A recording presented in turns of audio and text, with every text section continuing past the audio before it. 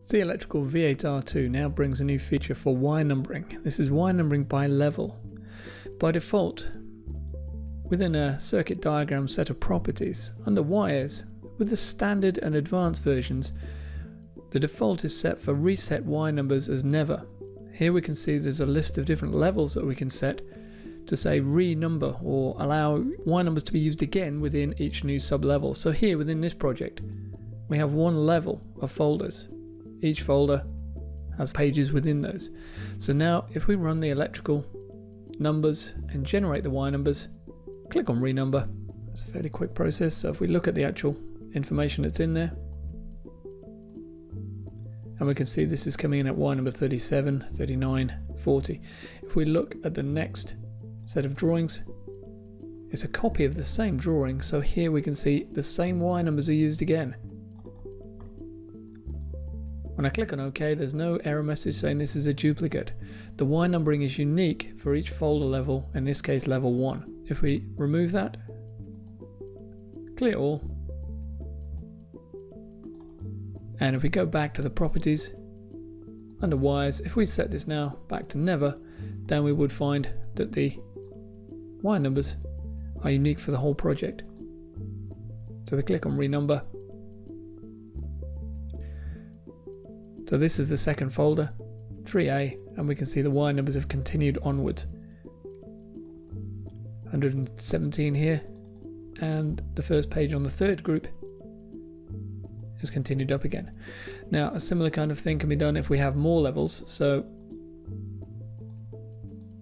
I have a project here which has got two levels, one for the MCC and one for the actual area below this, the panels within that. So again, there's no Y numbers at the moment. Right click on Circuit Diagram IC, into Properties and Wires, and this time I'll set this to level 2.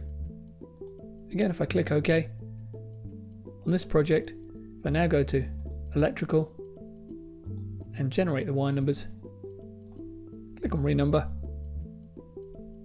we can see within the first location,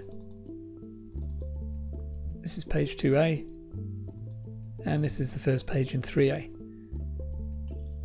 Again, those Y numbers are repeated, and that continues and is repeated again in the second control panel.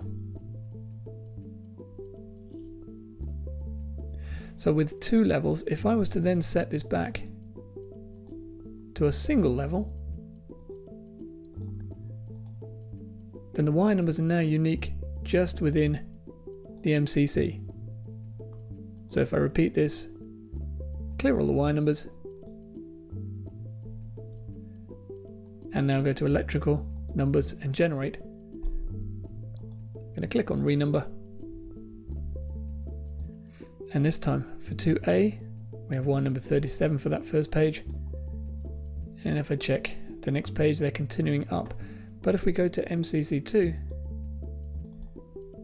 we see that those Y numbers begin at 1 again or continue, so that the Y numbers are now unique just within level 1, so in this case within MCC1. So a nice new feature, Y numbers can now be unique within a folder level.